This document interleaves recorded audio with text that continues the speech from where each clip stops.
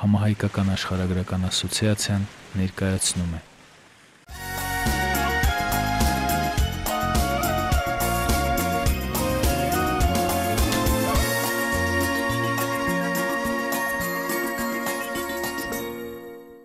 Ծրագիրն իրականացվել է Հայաստանի Հանրապետության Սփյուռքի նախարարության աջակցությամբ։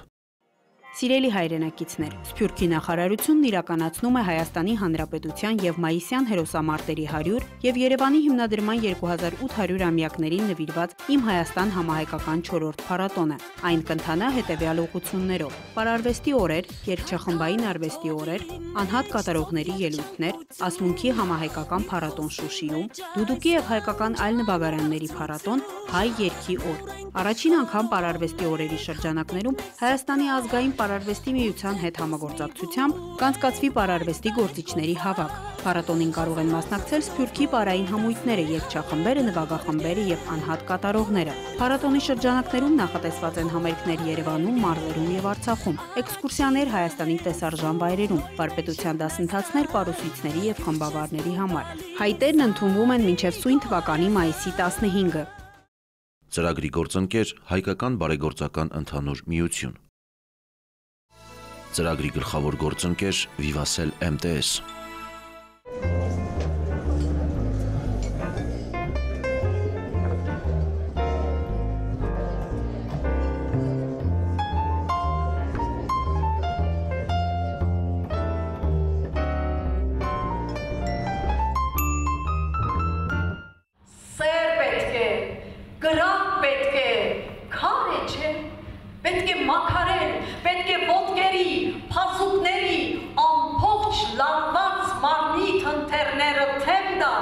Եվ ճակատից քրդինքը վար թափելով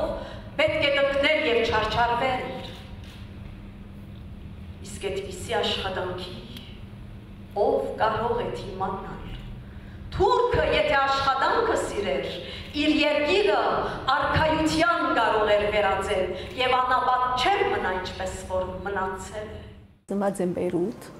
ուրեմն ասմունքի արվեստը, ասմունքը սիրած եմ օրենական դունես,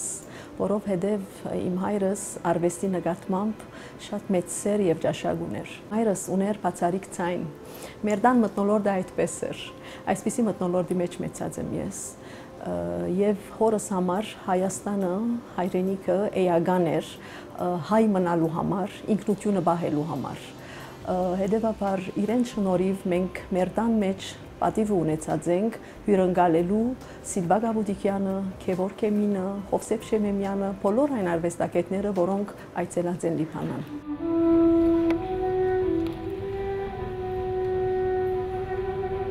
Նա չէր հիշում իր տունը հայրական։ Մարդիկ աշխարհ են գալիս որպես մարդ։ Իսկ նա իծնեն կարծես մեղապարտ աշխարհ էր եկել որպես քաղաքական։ Նա չէր հիշում իր տունը հայրական։ Հայրս շատ մեծ սեր և ճաշակ ուներ արվեստի նկատմամբ և ասմունքի արվեստ, որ ես սիրած եմ, դաստիարակությանս կողքին միշտ քնահատանք ստացած եմ ծնողքես և ես ինքս ինձ վրա շատ լավ աշխատած եմ բրբտումներով, ընթերցումներով և ընտրած եմ բանաստեղծություններ, որ ես շատ սիրած եմ և այդ բանաստեղծությունները, որ ես կսիրեմ, միշտ վստահ եղած եմ, որ հանդիսատեսնալ կսիրե։ Փոքր էի, երբ առաջին անգամ այցելեցի հայրենիք, ինչպես կսի հայրս շատ մեծ հայրենասեր էր։ Մենք Լիբանանի պատերազմի տարիներուն էր, որ ավելի ապահով որպես հայրս մեզ բոլորս Հայաստան բերավ։ Չեմ գնալ պատկերացնել, չեմ նարսել զգացումներս ինչպես էին, երբ շուրջս բոլոր հայերեն գխոսին, հայեն, մենք այսպիսի բաներ չէինք տեսած եւ ասոր գողքին իմ մորաքույր ունիմ ես այստեղ որ գաբրի,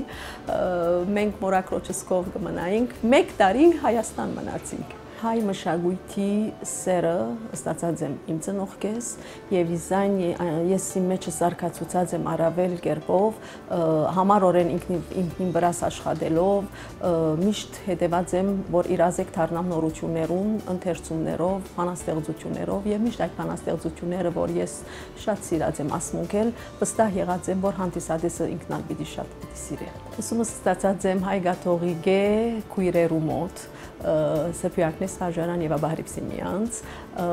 ուր ես միշտ հանդեսներու ադենամարզանքներու բեմերուն վրա միշտ կելեի ասմունքեի այսին դպրոցական դարիներու սալ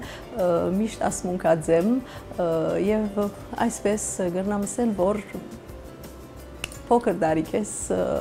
այսպես այս մթնոլորտին մեջ եմ եւ արվեստը մշակույթը ինձի համար որպես հայաբահբանում ինքնաբահբանում մեր արմատներուն մեր արժեքներուն հավատարիմ մնալու միակ միջոցն է չի բավեր միան հայկական վարժարաններու մեջ հայ լեզու ուսանիլ սորվիլ անոր գողքին մշակույթը ինձի համար նույնքան կարեւոր է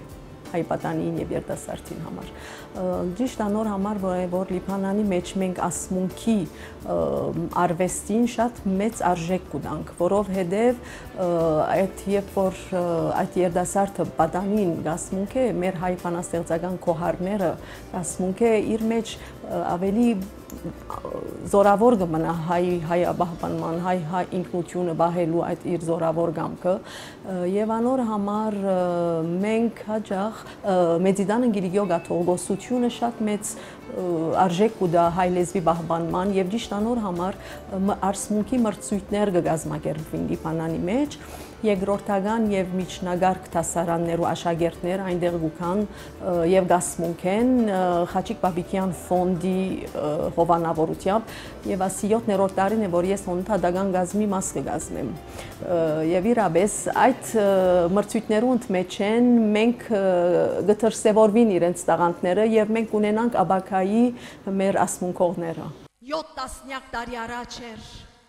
երբ մենք մեծ հոգեվարքի մղցավանչից ետ թեր հազիվ փացած մեր մտնած աչքը չանացինք տեսնել հուսալ հավատալ երբ կրգին արդեն ձովից ձով փրվող մեր ձով հույսերից հազիվ մի կաթիլ մնացած հույսից մեր որ փափաժին հողից գդրեցին էլի գդրեցին ու շպրտեցին երախն ուրիշի 7 տասնյակ տարի իրարից փաժան մենք մայր ու որդի իրար էինք նայում անցկությամբ ինչպես փանդային ջեղտ պատուհանից որդին նայում է փանդիբադի տակ կծկված մորը որին չեն թողնում դեսակցել անգամ Իմ առաջին ելույթս տեղի ունեցավ 1988 թվականին։ Ադի ճիշտ գզուքաթիբեր երկրաշարժի դարին եւ նույն շաբաթները։ Չեք կնար պատկերացնել ինչպես էին մսկացումները, երբ Լիբանանի մեջ ամեն տեսակի միջոցառում ցերնարկ գեցան որ թատրեցան միայն իմ ասմունքի երեգոս էր որ ուզեցին որ ես անպայման ունենամ։ Որ մեյետք ես Լիբանանի մեջ ունեցած եմ անհատական ասմունքի երեգոներ զանազան թեմաներու շուրջ թեմաները եղած են օրինակ մայրենի լեզվի նվիրված կոմիդասի 140-րդ ամյակին նվիրված ներկայացուցած եմ անլրելի զանգադգադունը Բարուսեվագի ունեցած եմ հայկական էսքիզներ Վարդգես Պետրոսյան ունեցած եմ նաև Հայաստանի անկախության 25-րդ ամյակի նվիրված ասմունքի երեգո Այդպես որ ասոր գողքին նոր են անհատական ասմունքի երեգոներ, Լիբանանահայ քաղուտը միշտ քնահատած է իմ երեգոներս, իսկ ասոնց գողքին նաև որևէ միություն, որ ցերնար կգազմագերբե Լիբանանի մեջ, երբ որ գտիմե սիրով կընթարաչեմ առանց խդրության, որովհետև ինձի համար ամենեն կարևորը հայ մշակույթը, հայ խոսքը, հայ բանաստեղծությունը առավելագույն կերպով լսելի դարձնել է հայ հանդիսադեսին։ Իմ գարոդած սրդի համար ուրիշ ոչ մի հեքիաթ չգա, նարեգացու քուչակի պես լուսաբսակ ճակատ չգա, աշխար անցիր, Արարադի նման ջերմակ քաքատ չգա, իչպես անհաս պարքի ճամպա, ես մեր մասիս սարն եմ սիրում։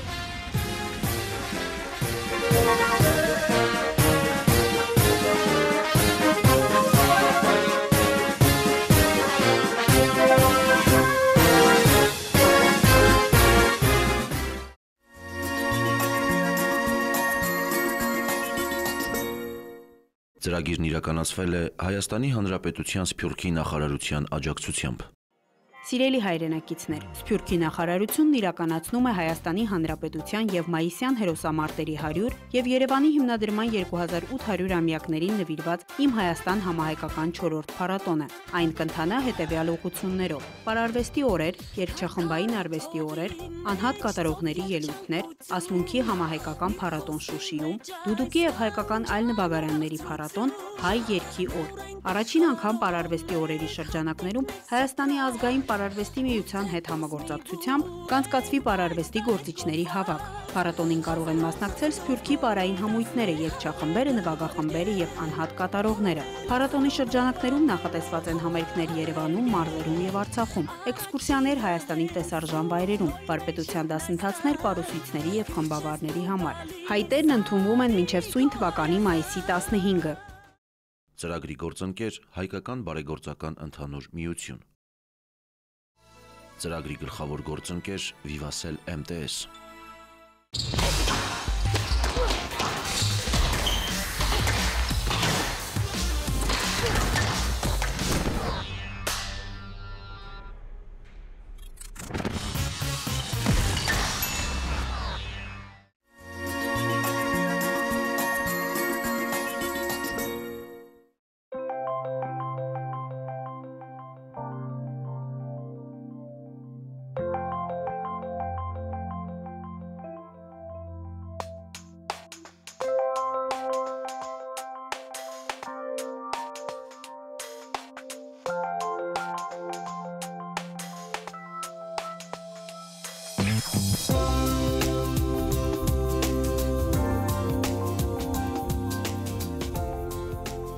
Լիբանանի գողքին ես հրավիրված եմ Սուրիա, միշտ եղած եմ Սուրիա, հրավիրված եմ Դուբայ, Աբու Դաբի, հրավիրված եմ Ամերիկա, Լուիզիանա, Կանադա, Թեհրան եւ իմ բոլոր ելույթներու ընթացքին միշտ մտածած եմ թե արդյոք այդ քաղաքներու մեջ հայ բանաստեղծությունը լավ ձևով պիտի ընկալվի բայց իրապես որ որալ ասմունքի երեգոները ունեցած եմ բոլոր հանդիսադեսները այսպես քարացած հետևած են եւ այդ բոլորի մեջ հատկանշական բանը գուզեմ նշել որ Կանադայի մեջ Թորոնտոյի մեջ 16 տարեկան աղջնակը որ բնիկ Կանադա ծնած է եւ հայերեն լեզուն այդչափ չի դիրաբեդեր երեգոյի վերջավորության մայրը սավ գիտես լացավ ասի ես ուրիշ եմ բան չեմ ուզեր լսել արդեն այդ մեկը զիսկոհացուց անդարաշխահի հույսի մեր ծղոտ ցեզի անձա հեկ բանթուղներ եղեքնյա քրչով երկեցի հարսներ ընդ եղեքան փող ողբ ելաներ Մամուլը կարևոր թեր ունի սփյուռքահայ կյանքին մեջ եւ ես իմ բոլոր չանքս կնեմ որբեսի մամուլը թերթը բազմազան թեմք ունենա եւ մենք ունենք հոդվածակիրներ աշխարհի 4 կողմերեն որոնք շատ լավ ձևով աշխատակցին Արարատին ասոր գողքին Արարատ օրաթերթը լույս կտեսնե ամեն օր անշուշտ իսկ հadouk արիտներով ունենք բացարիք թիվեր ունենք նոր դարվան, ապրիլ 24-ի Հայաստանի անկախության, մայիս 28-ի այս թիվերը բոլոր տարբեր անշուշտ գունավոր տարբեր ձևով ունենք նաև բադանիներ, որոնք կհետևին լրագրողական դասընթացներու, աբակայի խմբակիրներ ունենալու համար, այս բոլոր աշխատանքը ես կդնորինեմ։ Միևնույն ադեն նոր սերունդ մշակութային միության ադենաբեդուհին եմ ես, մենք ունենք մշակութային աշխատանքներ, ծրագիրներ բոլոր տարվան ընթացքին, սակայն հիմնականը ունենք արեկ պարախումբ, ուր այնտեղ մաս կգազմեն փոքրեր, պատանիներ, երիտասարդներ, որոնք առօրյա ամեն օր շաբաթը գուքան եւ պատրաստվին որբեսի ելույթներ ունենանք տարվուն վերջը։ Հիմնական թեման հայրենասիրությունն է։ Մենք ուզենք այդ բադանիին, փոքրիկին եւ երդասարտին, սրդին եւ հոգին մեջ թրոշմել սերը հանդեպ հայ մշակույթին, հայ արվեստին, իրենց ականջները լեցնել հայկական երաժշտությամբ, երբ որ բստիկը, մանուկը, երդասարտը հայերեն կպարե, հայերեն կլսե, ինքնին ավելի զորավոր հայ կսկա։ Այս է մեր գլխավոր նպատակը։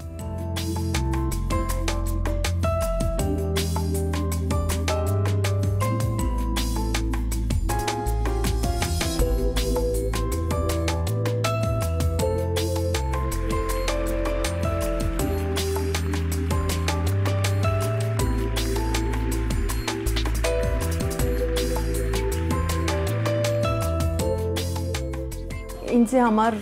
քննադատանը ժողովրդի կարևոր այդ դրամատրությունն է, ժողովրդի ներկայությունն է, երբ որ ժողովուրդը արդեն հանդիսադեսը, երբ որ կտեսնեմ արդեն այսպես քարացած իսկ ընտրե, ինձ համար ամենամեծ շքանշանը այդ է։ Իրապես որ շատ ուրախ եմ, որ մարդիկ կքննադեն արվեստը, կքննադեն հայ բանաստեղծությունը, որոնց համեստ ծառայողն եմ ես, եւ այս առիթով ես ունեցած եմ Քեղամ Սրբազան Խաչերյանի Լիբանանի առաջնորդ քննադանքի եւ օրհնության քիր ունեցած եմ Մեծիդան Ինգիլիկյո այդ ադեն իր վկայությունը իմ արվեստից նկատմամբ Սիլվա Գաբուդիկյանեն ունիմ Հովիկ Հովեյանեն ինչպես նաեւ ունիմ շքանշաններ Լիբանանի քաղաքապետական քաղաքապետությաններու կողմէ շքանշաններ Իզեմ ասել որ իմ երազը այսքան քաղուտներ այցելած եմ, ելույթներ ունեցած եմ, սակայն միշտ իմ երազը եղած էր մայր հայրենիքի մեջ ունենալ ելույթ, որովհետև ինչպես գիտենք, հայրենիքը մեզի ուժի աղբյուրն է եւ մենք ավելի զորավոր կսկանք հայրենի հողի վրա։ Ճիշտ անոր համար միշտ երազս եղած էր հայրենի հողի վրա այս ելույթը ունենալ եւ շնորհիվ Սփյուռքի նախարարության Հանցինս Հրանուշ Հակոբյանին, որ իրապես իմ երազս իրականացուց։